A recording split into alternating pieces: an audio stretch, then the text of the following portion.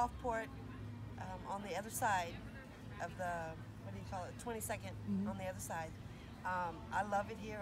I love Gulfport, downtown Gulfport. And what business do you miss the most? Oh my God, all of them.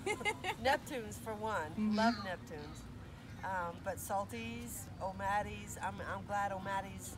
I just found out that O'Matty's is doing this, this week. Yeah. So I've been missing it all this time. Perfect. But yeah, I'm glad. I'm glad to see all the people are out, and everybody's good, staying their distance, but it's nice. Sweet, thank you. All right, what is the Gulfport business you miss the most? Well, that's a difficult question. It's kind of like asking a deadhead what his favorite Grateful Dead composition is. And what's your name? Where do you live? My name is Lenny, and I live here in Gulfport on Clinton Street. Beautiful, thank you. State your name, where do you live, and then what is the Gulfport business you miss the most? Kate Lassar, St. Pete Beach.